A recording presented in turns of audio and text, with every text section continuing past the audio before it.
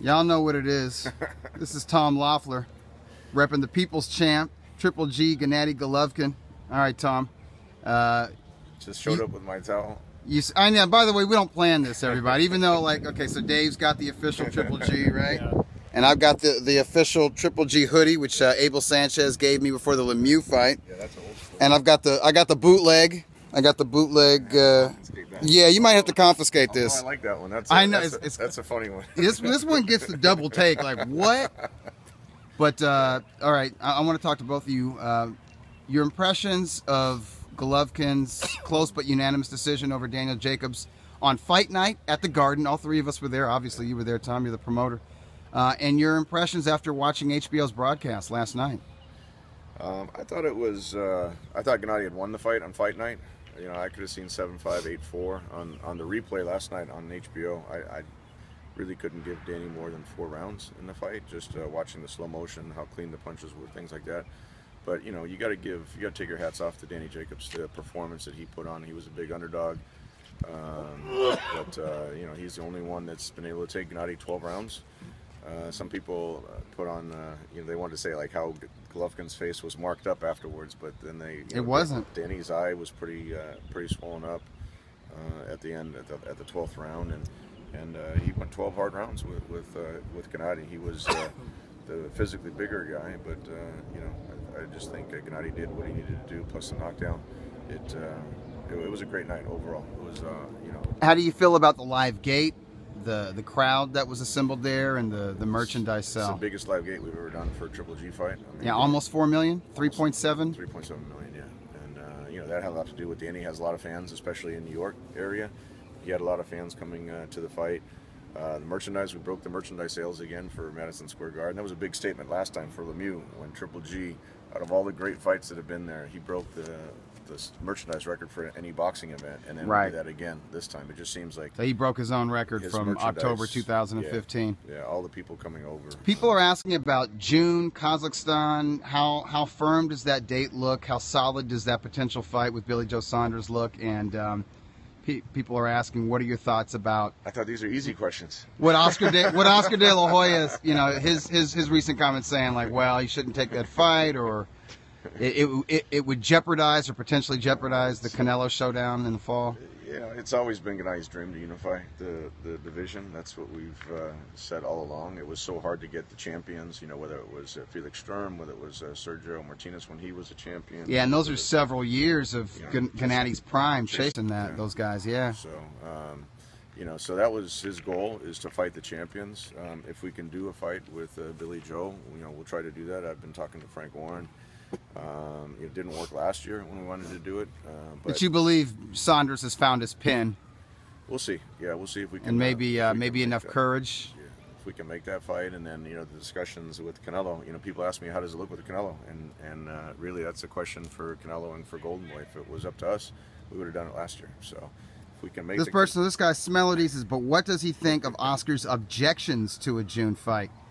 How hard is Oscar actually objecting? I think people are reacting to headlines and not reading the actual stories, but whatever. Yeah, I think that's more headlines. I mean, they'd like to promote it, but I mean, clearly between a June date and a September date, there's enough time to promote it. This is probably the biggest, if not one of the biggest fights in the sport of boxing.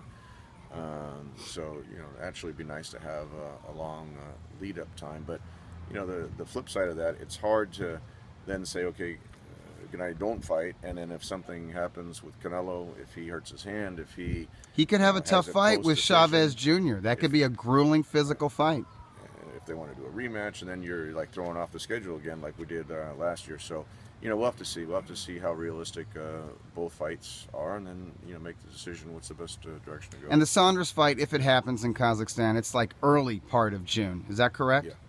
So, okay. So you have the rest of June, you have all of July, you have all of August. What we're hoping now is that people see that Gennady didn't continue his knockout streak and actually think that... Right, he's not a killer anymore. Now he's safe.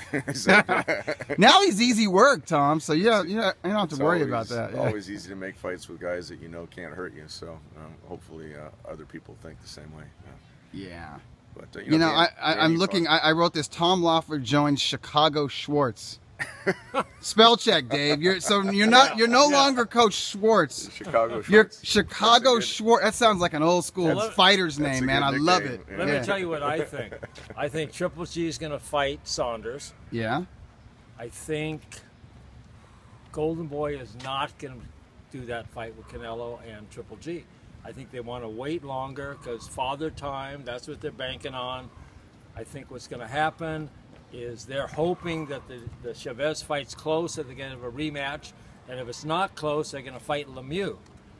And so what I keep hearing people say that, but Tom, what do you think? I mean, isn't that kind of crazy? Because Lemieux, yeah, I would favor Canelo against Lemieux, but I wouldn't be shocked at all if Lemieux turned his lights out. And I mean, and it's not, it's, look, but he's not a big star. He's not the attraction that Golovkin is. When we did the Lemieux fight, it's high risk, low reward, Dave, and that's not what you do with a Mexican superstar who happens to be like the biggest attraction in North America.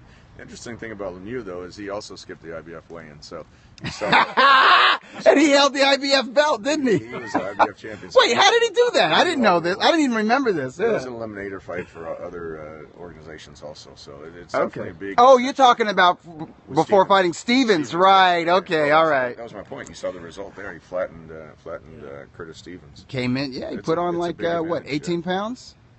Lemieux's a big guy too. I mean, everyone's bigger than Golovkin. People underestimate the way Gennady was able to outbox him. People thought, oh, Lemieux's just a regular guy, but he can fight. He can fight. He's a big puncher. He's a big middleweight, and he's a dangerous guy. This guy says, don't take disrespect from Oscar and Canelo.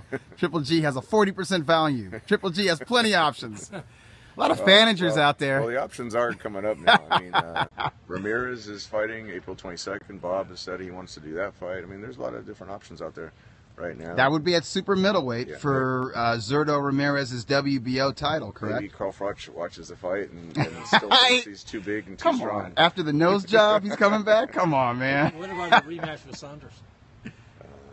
I mean, with Jacobs. With Jacobs. Oh, I mean, that was... that's out there now. It's out there. I don't think it's an immediate rematch. Yeah. But, right. Certainly, Danny, like I said, he fought a great fight. And if we can do, if it makes sense to do a rematch down the road, I think it makes sense. You got to give him a lot of respect. The main thing is that, the way he conducted himself throughout, and his team throughout the whole negotiation or the promotion of the fight. A lot of guys, they get a big payday and then they're like, okay, I'm just going to focus on the fight. I don't care about marketing the event.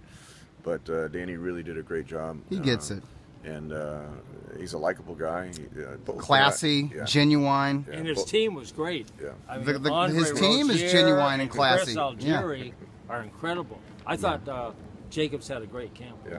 Really good camp. I think he had his best camp. It showed in his performance. Yeah. I mean, getting knocked down, getting up, and then continuing to box, strong rounds all the way through the 12th round. And finding his legs and finding his rhythm and finding his confidence. When I was there, I thought Jacobs was just trying to survive. But when I watched it, the replay last night, when he got knocked down, I think he got a lot of confidence. He knew he could take his punch. And then I thought he did better after the knockdown. And I was really impressed with Jacobs. I mean, I thought, Triple G won, but I thought Jacobs did really a good job. He did. He really did. He showed he had great legs, and he was able to move and throw some counter shots. So you got to give him a lot of credit for that fight. So I think Danny is going to beat. We said the whole time he was the second best middleweight, and I don't see anyone. He was consensus the number 2 ranked middleweight behind Golovkin by every credible boxing source, publication, and writer. With the loss, I don't see that changing. I think he beats everyone else in the middleweight division right now. No, I think he proved it with his performance against Golovkin. Let me ask you, on April 22nd, Gilberto Ramirez is defending his title at StubHub Center. It's a triple header. Are you going to be there? You can tell your fans Triple G might make a StubHub appearance. I was going to ask that. So Golovkin might be there to kind of scout. He's a big fan at the. I mean, he's a big. He's a fight fan. He's a fan favorite, and they love him there. Remember when you first took him there? Yeah. Well, we broke the attendance record when Gennady fought there. Yeah, it was overflowed. You guys built bleachers. That's when people couldn't understand. They were saying like I bought all the tickets. Yeah. Okay. Whatever. And it's just like there's so much Hey, somebody's asking, will Triple G be at the Box Fan Expo? I guess that's something that's happening in Vegas around the time of the Canelo Chavez Jr. fight. Yeah, he's going to be in training during that, so he's okay. He's not going to be there. We might have some Triple G merchandise up there, but I don't think he's going to get the papers. Asked Ward versus Triple G? Question mark? Question mark? Could it ever happen now that Ward's at light heavyweight? I think it could at 168 pounds if they both like met in the middle. I think we could. You know, there was this whole thing that was made about this offer that Ward made, but I mean, it wasn't realistic at the time. That was before the David Lemieux fight. Yeah. Before the Lemieux fight, Gennady was I kind of went through the whole scenario. Yeah, we've gone through this so many times. It was a mandatory for Cotto Canelo, which was a much bigger fight, and at 160 pounds. And then you know, my response to them was, you know, if Andre's still at 168 pounds, you know, if Gennady beats Lemieux and beats the winner of Cotto Canelo, then we can talk about it. Listen, even when there's fighters who have the same manager, advisor, promoters, when they're big-time fighters, it takes months to make those fights. Yeah. I mean, it took months for Keith Thurman, well, especially if and Sean Porter or Danny Garcia to make their fights, and they've got the same damn advisor. And they're not that high profile as a Ward or a Golovkin. It takes months. So if there was ever any real negotiations between Andre Ward and Gennady Golovkin, people, you'd have been hearing about it. I mean, let's be real here. That would be a fight months in the making. And quite frankly, at that time, Golovkin didn't have months to just sit out and play grab ass with Team Ward and Rock Nation. And Ward was coming off of almost 2 years away from the sport. He needed to knock rust off. Yeah. That's all there is to it. People need to leave it alone. They were saying it was going to be like the next year and everything like that, but you know, you can't plan for that. And you know, I mean, look, Andre's got his hands full with the rematch with Kovalev now. If that happens, and then if he can beat Kovalev twice, and if Gennady makes a couple more defenses, yeah, let Golovkin fight once at 168. Jesus, before going to light heavyweight. Well, the question is if Andre even could make 168 anymore. So I don't think he can. Yeah, there, so. But I don't know. Speaking of weight, somebody asked, are there any credible sources as to how much Jacobs actually weighed on fight night? The credible source was he weighed 176. That came from Victor Conte, 176 in the morning of Saturday morning. So you got to figure he put on another, 5 or 10 pounds after that. Yeah, it's about 180. Yeah, 181. 2 full days of yes, rehydration from 9 o'clock Friday morning till 11:30. That's Saturday right. night. But yeah, on the East Coast, people, those main event guys, they fight late. Yeah. They fight around midnight. I don't know how they do it. Yeah. Would Triple G fight Charlo? Charlo's a great guy. He just moved up to 160 pounds. Yeah, he should actually have at least one fight against a legitimate middleweight first, right? I don't think it's realistic to fight him straight away. But if he beats a couple of guys, if he beats some of the guys that Gennady had beaten, whether it's a Lemieux or some of those Murray or some of the solid guys, then I hear they might make the elimination fight with Charlo and Highland, so that would be a good win. Right. A good win for him. Well, then that would be a way to go about doing it. Become a mandatory for one of the sanctioning body belts that Golovkin holds, and you got your fight. Yeah. Is Eubank, is that fight still possible? That was get to paper. Look, I think Eubank's there. I like his father. I think he's very entertaining. I just don't know how realistic a fight like that is. We tried to do that. Yeah. We were negotiating over a month with Eddie Hearn for that fight, and he couldn't get them to agree. So I'm not sure what would change now. Maybe they also think maybe Gennady is now human and getting older. So, that's why I think people are going to start looking over. Before, when they were running away, now they're looking. He's going to be 35 next month.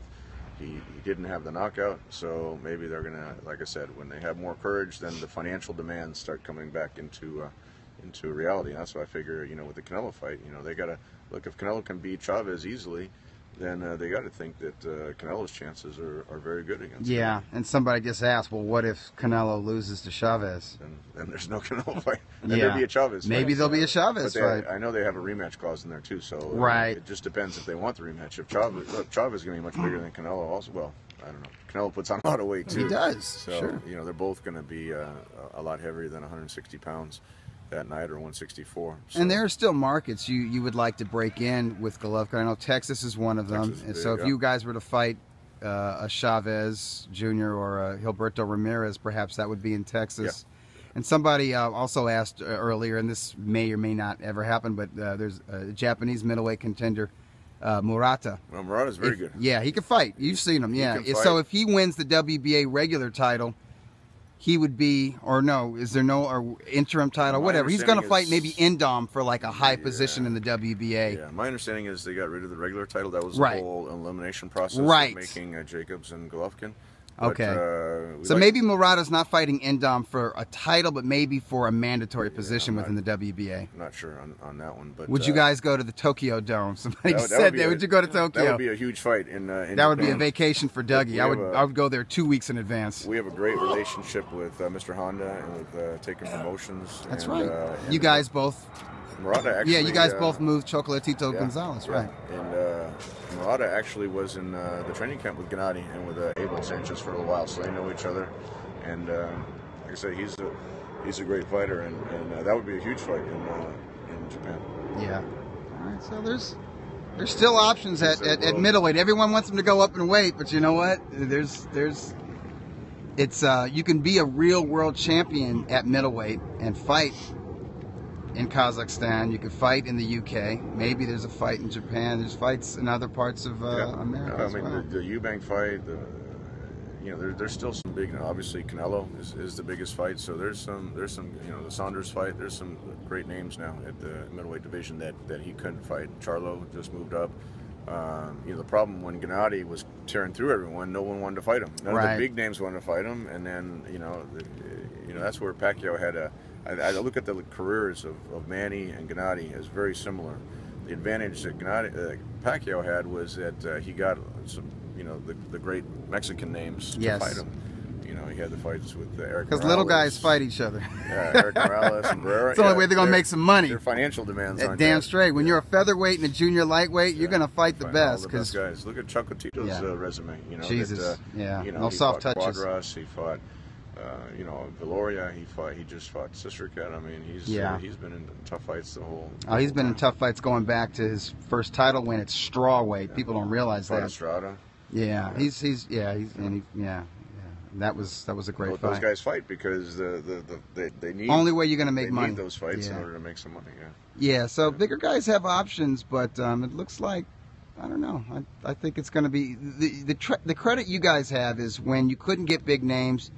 You stayed busy. Fighting, We even went to Monte Carlo. Yeah, you kept a busy schedule, right? Yeah, fought in England. Look, a lot of fighters don't want to travel to fight in a different country. It's one thing, flying from LA and fighting in New York against Danny Jacobs, who's from New York. Right. But to fly to the UK, a lot of people minimize that whole thing. Oh, it's a long ass trip. You got the jet lag. It kills you. It's a different food. You're living in a hotel. And then you're fighting in front of their home fans. You don't know what's going to happen with the judges. You look at the Chocolatito fight. Listen, there's a reason why some of the great American fighters of recent times never left the country. Yeah.